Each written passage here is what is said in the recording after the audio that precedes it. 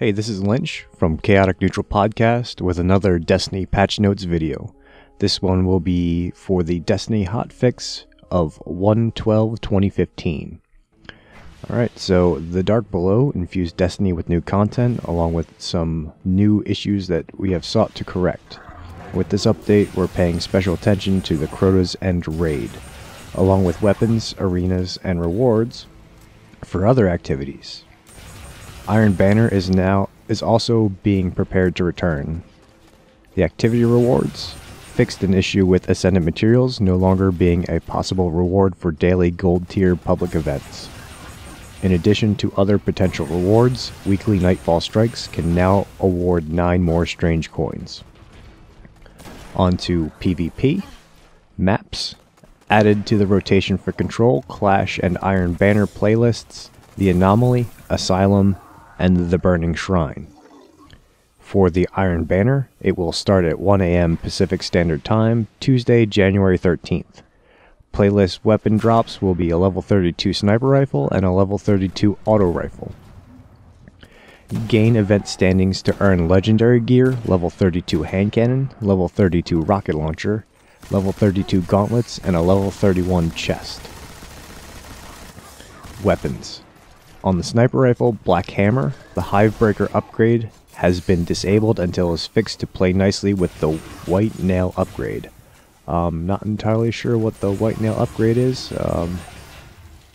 or how it conflicts with the Hivebreaker.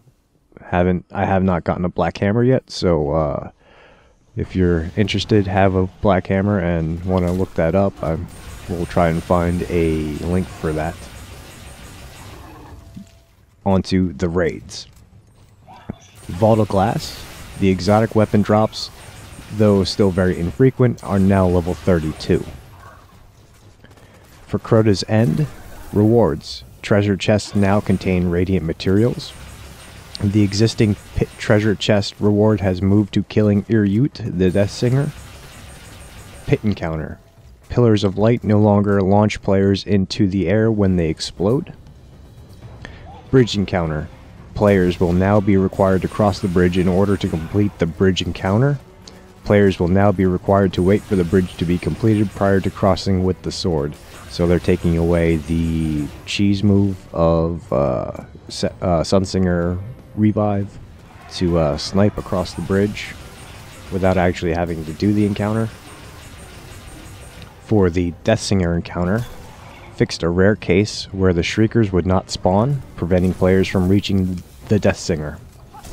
The Deathsinger now has a chance to drop exotic weapons and armor, class pieces, and radiant materials.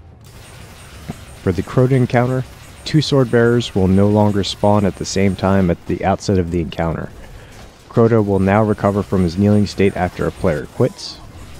Fixed a bug that allowed players to remove the presence of Crota using Radiance Warlock Fireborn ability.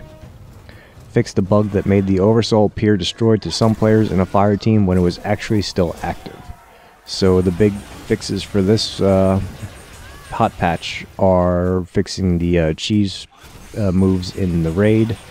We'll probably see some new cheese happen fairly soon once people start figuring out how to game the system again. But until then, it's going to be... you're going to have to do it the real way. So, sorry about that, I guess. But that's it for the hot patch for 1/12/2015. This has been Lynch. I'll see you in orbit.